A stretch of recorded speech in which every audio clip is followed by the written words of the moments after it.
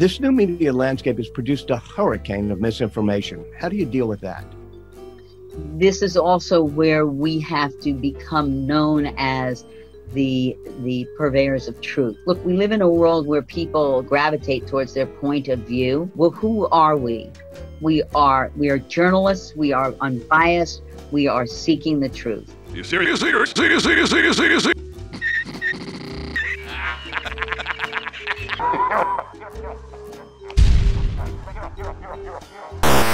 Duval County Public Schools, which includes Jacksonville, said it would conduct a formal review of all books. While that review is ongoing, classrooms and school libraries look like this. Except none of that's true, and that video is highly misleading. That was the president of CBS News claiming that they're unbiased and have no agenda.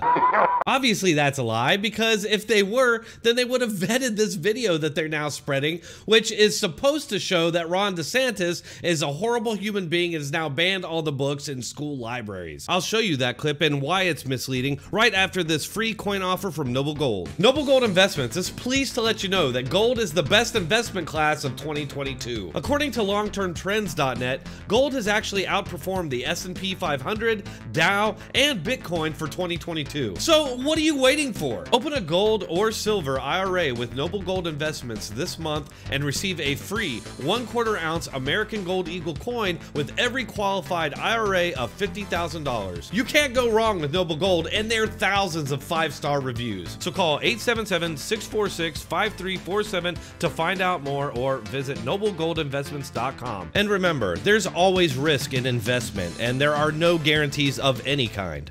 Jacksonville teacher Andrea Phillips specializes in helping third graders who struggle to read. Without a diverse variety of books that represent my students, I can't get them interested in books. She apparently thinks she can only teach them to read if she can show them porn or indoctrinate them with far-left Marxist cult beliefs. Here's my book, Prison. In January, as the state celebrated Literacy Week in schools, Phillips says she was told to pack up her classroom library. We were being directed until all books could be vetted and we could be sure that we were in compliance with the state laws. Duval County Public Schools, which includes Jacksonville, said it would conduct a formal review of all books. While that review is ongoing, classrooms and school libraries look like this.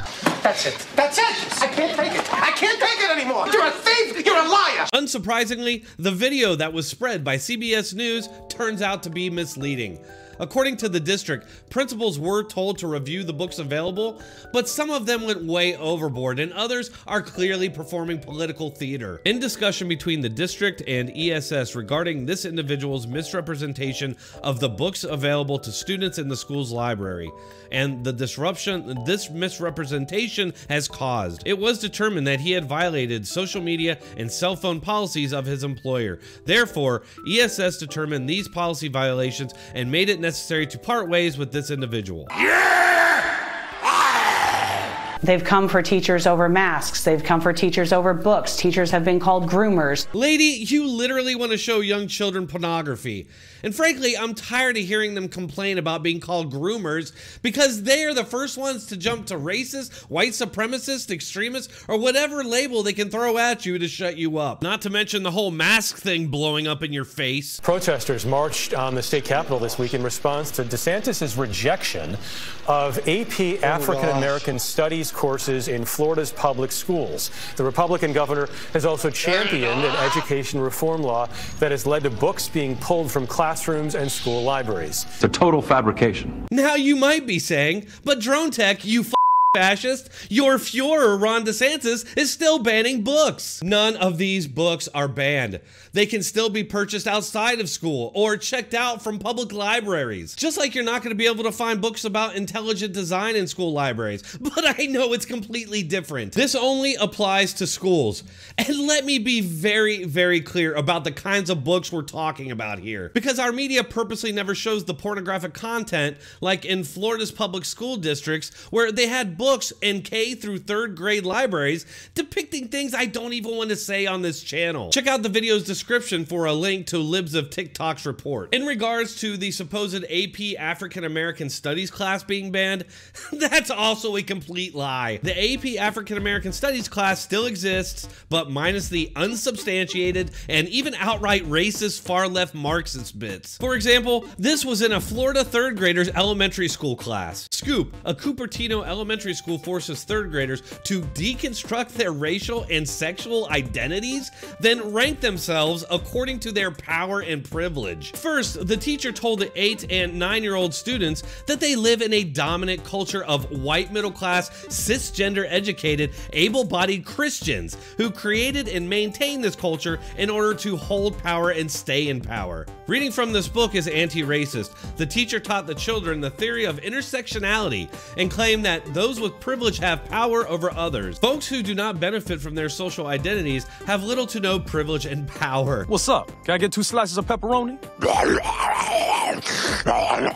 This is critical race theory in application, a curriculum that enforces the beliefs within critical race theory. This is just one example, but if you go to the video's description, I'm going to send you down a rabbit hole of what is pretty plainly an anti-white racist movement that has somehow infested every institution. Right now, I know some of you are like, Dronetek, you're just crazy and also racist, but just ask yourselves, would a class like this ever exist called AP European American Studies, which taught that Jewish people or black people had power and privilege over others, which they used to benefit from and hold you down? And that the only way to rectify this was to burn the whole system down? Of course not, because they would call it what it is, anti-Semitic conspiracy theories and tropes. That's exactly what CRT is. Repurposed anti-Semitic conspiracy theories and tropes, but for the whites. That's exactly why people like Chris Rufo and Ron DeSantis are pushing back and having a lot of success. Because people know racism when they see it. And others just rationalize to themselves that it's somehow different when they do it. All right, folks, that's all I can stand for that one, but I appreciate you watching. If you enjoyed it, please hit that like button, share, subscribe, make sure to hit that bell notification, and leave a comment to vent some frustrations. Thanks a lot. I'll see you all on the next one.